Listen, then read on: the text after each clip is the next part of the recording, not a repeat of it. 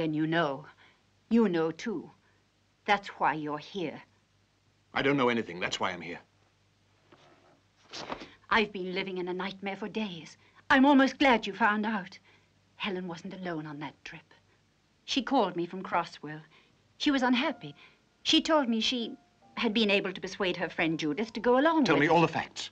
The other night, I received a phone call. A woman who claimed she was Helen. But the voice wasn't hers. She told me she was saved by a miracle at the last moment. Just before the gas tank exploded, she was thrown out of the car while her friend Judith was trapped in the wreckage. Helen said she got away from the car before the explosion. She ran and kept on running. The body that burned in the car was Judith's. I begged her and pleaded with her to come and see me. But she, with that terrible weeping voice, she told me she couldn't come. In time, I think you and I will understand one another equally as well as Rhonda and I did. Theo, Rhonda, and I spent many intimate hours in this house together. Intimate hours? Like those of last night, I imagine. Mm-hmm. Did you enjoy it? Me, yes, but I don't know whether Theo did. Oh, he did. Theo's a little peeping Tom.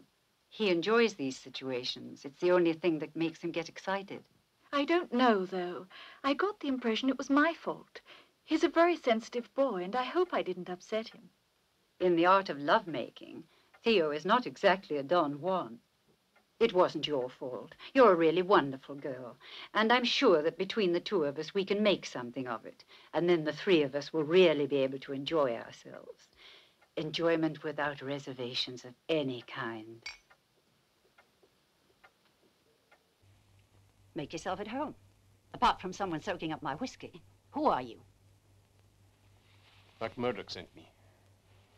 Marilyn Grant was my wife. If you're not telling me the truth, you'd better get out of here. The place is crawling with cops since Diana's murder, so don't dare touch me. No need to be afraid. I won't harm you. I came for your help. The police must want you for some reason. Yes, they think I'm the Ripper. But it's not true. I'm looking for him, too. I don't see what I can do for you. I've no desire to get mixed up with the law. You must help me, Lulu. You knew Diana and Marilyn well. Some man was seen with them both. Oh, who could keep track of the men they saw? You know what our work can be like. Hello. Good evening, Your Honor. Giovanna just got in from Florence this morning. Giovanna, you remember the one with the funny little scar? Certainly. Tomorrow? Oh, tonight, well, well, she's very tired, poor girl. She's had an awfully rough day. Yes, marvelous. Till tomorrow, then, Your Honor, and get plenty of rest now, Your Honor. Good night, Your Honor. I really am kind of tired, Aunt Millie. Think I'll turn in, okay? It's nothing like it was, Giovanna, my dear. Now all my customers have money, and the prices are going up daily around here. Sleep well, darling. Night. Tomorrow's going to be a big day. Today we shall discuss the great Giotto. Who is Giotto? Can someone tell me why Giotto is such an important figure in Italian painting? Giotto has often been called the father of perspective in art. Together now, perspective art. Miss, may I leave? Bobo cut a real stinker. Beg your pardon? Are you crazy or something? It's not true, miss. So you're wrong, Professor Lassin. Frank understood. He begged me not to do anything. He'd suffered enough without the story turning into a dirty public joke.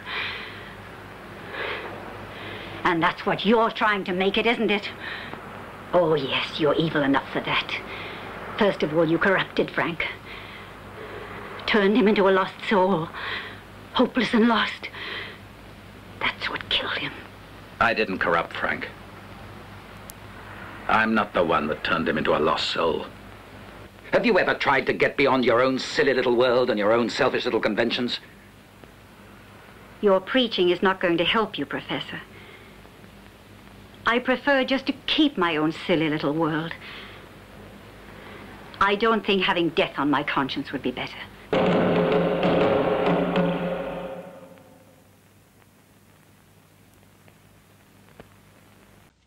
It was me that found her, you know, this morning, very early, at 8 o'clock, when I came to do the cleaning, like always. Oh, I nearly died of fright, you know. Then the police, they kept me for hours asking me all sorts of questions. But what could I tell them? I mean, what do I know? Just think, it hasn't been half an hour since they took out the body. Poor Amanda. Who could have done it? A maniac. Who else? It's always a maniac, and they never catch them. Where was she found? In the bathroom. Come on, I'll show you.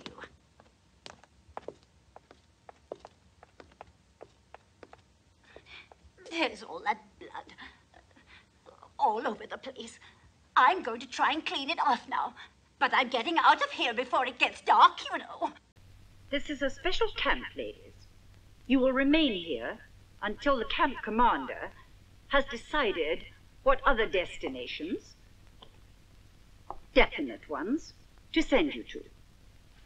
Some of you will have the opportunity of working for the Third Reich, but this privilege will be given only to those of you who pass the selection. For no reason are you to leave the block you have been assigned to.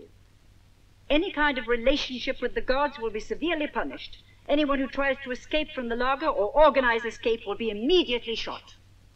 The reports of the Prominenten on your behavior will be most important.